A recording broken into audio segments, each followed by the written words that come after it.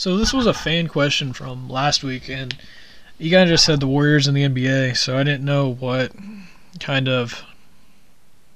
how we wanted to do this, but I'm gonna do it both ways, I guess. So what the comment was on was is the NFL rigged post, and so I guess I'm gonna talk about the Warriors first, and the first comes to mind here is the Warriors are really good. They're 39-4. Sorry, had temporary dyslexia, but I don't think that the Warriors. I don't know if they should really be that good as they are. And where's the season opener? The reason I say it is because if you look at the teams they've played. I'm just going through the schedule. The first real test was November 4th against the Clippers. And, I'm seeing a lot of 1-6, 0-something, like 1 wins, 2 wins. Detroit had 5 wins at the time. Memphis 3, 4, 1, 7. Clippers again. Bulls, which aren't that good this year. Nuggets, which no. Lakers. They're not really playing. They've played the Raptors and Clippers, obviously, and they're both playoff teams. Brooklyn's not. Pacers probably. Boston probably. And then you get to their first loss when they were 24-0. They lost to the Bucks off a double overtime night before game. And that was just because they were tired of playing 2 overtimes the day before, and then they came back and just pummeled the Bucks again. That was kind of a revenge game, and obviously that's what kind of happens when you play revenge games. But the one thing to me is they've played a few really good playoff teams, and that are going to be in the mix. Obviously, like the Cavs, they played on Christmas and they lost only by 6. But Irving's like second game back, so that's that's still not really good for a Warrior team. That they were winning by 6, and then you got them losing to the Mavericks, and there's no real excuse to that one. I don't know why they lost to the Mavericks here. It literally makes that was the game Steph Curry missed. And, I'm not really... J.J. Barea went off for 23, but I don't really see... as I'm looking through their schedule, I'm not really seeing any real teams that that are really good that they've played, because they haven't played the Spurs yet. Okay, they played Cleveland, but Cleveland's really set up to not compete with the Warriors. They play a big man lineup, and they have LeBron, who's not a three-point shooter. He's a go in the low post, out muscle you, out dunk you, do whatever he wants, basically in the post. But I guess where the truth's going to be really told is what happens in that Spurs game. On the 25th is the first one, and then I don't really see, I'm looking through their future matchups. They play the Thunder in February. Twice. Well, okay, second one's in March, sorry. They play them twice in 3 games. But I'm not really seeing... They play the Spurs again on the 19th of March. I'm not really seeing any good teams on here. They're done playing the Cavs. They still got their 4 games against the Spurs to go, and then I do think that they'll break that 72-10 mark, but I don't think that it's going to be... It might be 73-9. I don't see it really beating them by a bunch, though. Everyone I see is when I've lost 4, so it's going to have to be 78-4. But they're going to do the best that they're not going to lose another game. And I'm like, no, it's not going to happen. They only had Steph Curry to the All-Star game. Starters, at least. There'd probably be a bunch of them. Draymond Green should be a starter on or not starter, but in the All-Star game at least. So, but as I look at through their stats, they have a pretty good breakdown of points per game. You got Steph Curry basically at 30, Klay Thompson at 20, Draymond Green at basically 15, Barnes at 12, and then there's 7, 7, 6, 6, 5, 5. They have 10 guys scoring at least 5 points a game, which is good. I think that's a great thing with them. But I mean, you have all the scoring. You can have all the scoring you want. It's more of who gets the ball to everyone and who the ball go through. And what that really means is, like, everyone thinks that it's Steph Curry. It's a Steph Curry show. Possibly, he does take over in late games because he almost never plays a whole game. I don't think. I'm gonna look. Let me look here. He's got. It doesn't say points per game, or not points per game. I'm looking for minutes per game, but I'm not quite seeing it. I guess I'll try and find it while I keep talking about this.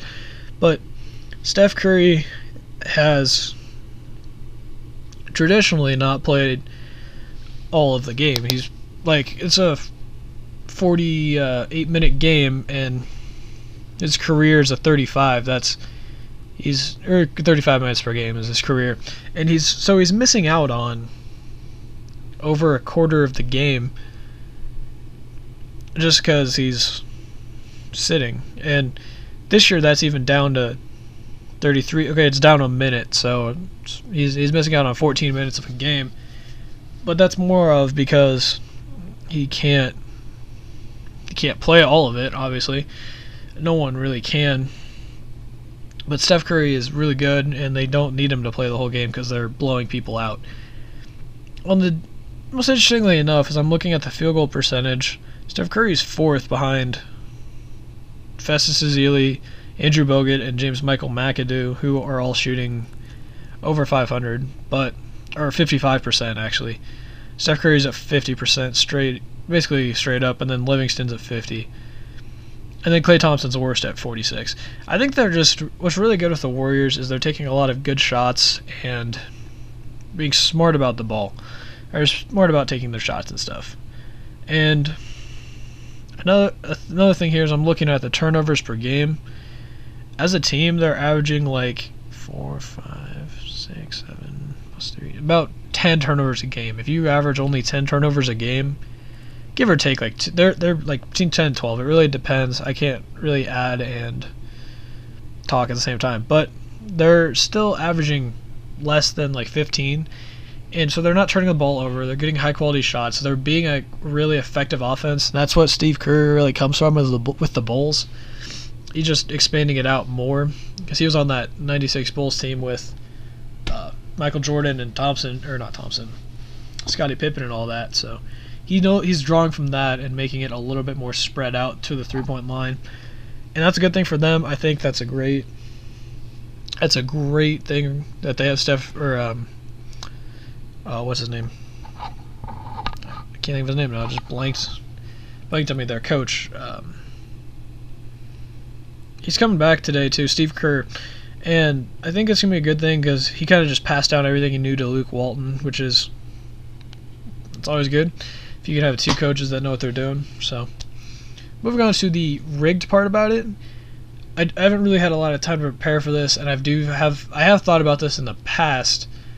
That I know that a lot of people have said, "Oh, the NBA is rigged. It's easiest to rig it because you got a bunch of athletes that have played basketball forever, and they can just turn the ball over and leave a layup to just increase the point spread or whatever." And then you got the refs like Tim Donahue that have come out and blatantly said, "Yeah, I changed the point spread, but I didn't change the outcome," kind of thing. So there's a lot of facts there that you can point to that say, "Oh yeah, that's rigged." But I'm thinking, I've read a good post from my buddy Austin Drews. I'll link it in the description. It was about Steph Curry and how people like try to copy him, and I think that's what the NBA is going to. Steph Curry is more of a everyday person. Like, a lot of us can see ourselves playing like him because he's got the smaller size. He's not the LeBron 6'8", 6'9", 240, 250, whatever he is. Whatever he is now. I know he's 6'8", 6'9", and like he's fluctuated between 240, 280, whatever. Just being the super athletic, strong, big dude. No one's really like him. You have to be physically built like him to be like him. Where Steph Curry is the small, scrawny, kind of built dude, where like he's more relatable to us. So I think if the NBA is rigged, and I'll do a little bit more of a deeper thought on this because I was doing a little bit of a combo thing here, and if the NBA is rigged, they're trying to rig it toward the Warriors because Warriors are likable, they're fast, they got a lot of energy, and they're relatable. Because, like I said, Steph Curry, 6'3", on a good day, 220, and not even, he's like 180, 190, somewhere in there. And he's like a smaller dude, and he's more of a regular person looking guy. And so you see that, and you're like, oh, hey, I can be like him. Oh, Klay Thompson, he's only 6'6", I think, and he's like something, whatever. But if you look at this team, they're a bunch of good dudes that just look like they should play at the YMCA instead of in the NBA, and they're still killing the ball, killing shots and stuff. So if that's what they're doing, they want it to make NBA more relatable and gain the views from this energetic, relatable team that everyone can see themselves, I guess, being a part of, but not. I mean, if you had the skill set to be in the NBA, and you just like if you had the skill set to be in the NBA and you had Steph Curry's size, you could be in the NBA kind of thing. They're giving people hope of it, where you're seeing the NFL dropping down because of concussions, injuries, all that stuff, and then the MLB just because it's kind of boring and long. Then you have this energetic sport with the NBA, relatable guys, fast-paced teams, good high-scoring games, all that stuff. It's just, it could be rigged. I'm going to do a little bit more on this in the future, and I'll do another post on this in the future, so I look forward to that. That's kind of something I'm going to be talking about in that one, so look forward to that, and I might do some other sports as well if I get some more comments. So yeah, I guess that's it for the Ryno Sports Talk Podcast this week, if I can talk. Like I said, I think Aaron Rodgers is a replica of Peyton Manning. I got the Cardinals Patriots going to the Super Bowl after this week, as much as it hates me to say that. There's really no good team in the NCAA this year. The early declaration rule where you can be a junior and go to the NFL is terrible for both the NFL, college, and its players. And I think it's a good thing that Pete Rose is going to the Reds Hall of Fame, and it's a good first step for him to getting into the Hall of Fame.